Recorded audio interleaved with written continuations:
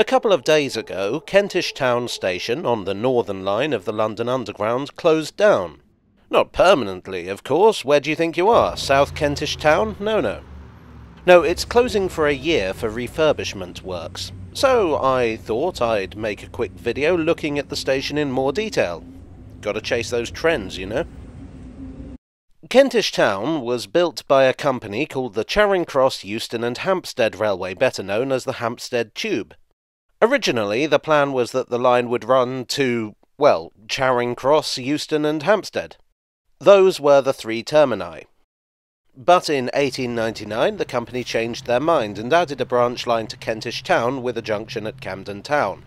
This caused no end of headaches for the poor signalling staff at Camden, and still does to this day. At Kentish Town it would meet the Midland Railway, who had a station there since 1868. In 1900, the Charing Cross etc. Railway was bought out by Charles Yerkes and his syndicate, which would soon after become part of Underground Electric Railways of London. UERL liked to standardise, so their company architect, Leslie Green, was put in charge of designing Kentish Town. It follows his standard pattern: oxblood tiles on the outside and semicircular windows. At platform level there are more tiles, spelling out the station name and forming patterns on the wall. These patterns are different at every UERL station, and there's some debate as to why. My preferred theory is that it made every station instantly recognisable to regular commuters. As it happened, Kentish Town was not the terminus of the branch. It was extended during the planning stages to Archway in 1902. Originally this line was to go all the way to Highgate, but this was scrapped before construction. Although confusingly, Archway Station was originally named Highgate, but that's another story.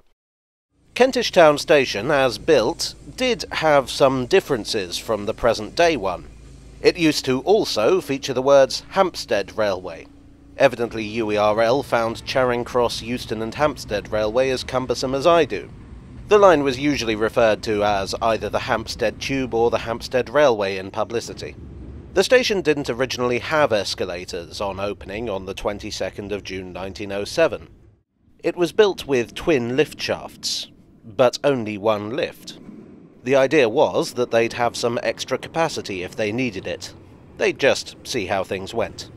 They did this at a few of their stations, in what were then considered to be the suburbs. The station was lit by electricity, which was both a question of fire safety and served to illustrate how modern the new railway was.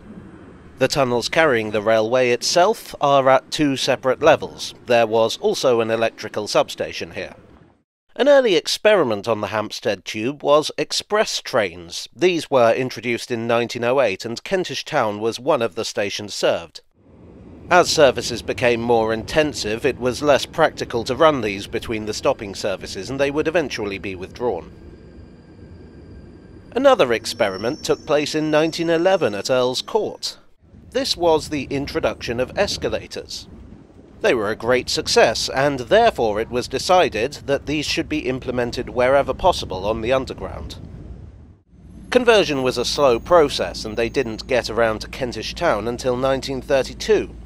If you're curious, the original escalator was made by Otis and was of the MH type. I don't know if we have any escalator enthusiasts around here, but if the internet has taught me anything, it's that no subject is so obscure that it's not somebody's passion. Incidentally, it was when the escalators were installed that they got rid of that Hampstead Railway lettering on the outside. The following year, UERL would be absorbed into London Transport and cease to exist, so good thing they got around to putting the escalators in when they did, I guess. In 1997, the escalators were replaced, and not before time. The replacement had been put off for a year due to funding cuts. And now the escalators are being replaced again. They had developed the unfortunate reputation of being the least reliable on the network. In fact, when I went to the station on Saturday, one of them had broken down. Rather than just keep fixing them up as and when, TfL decided to close the station and carry out a complete replacement.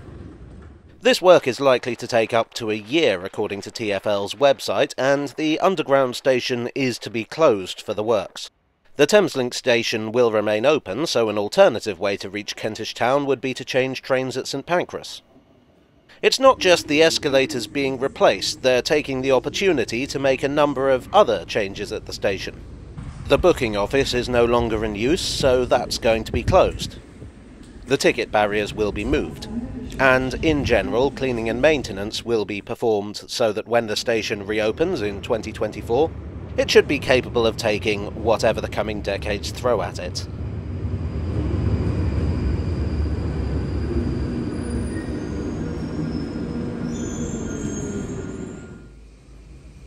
Well, I hope you enjoyed this renewed tale from the tube. If you did, please do click the like button and consider subscribing for more.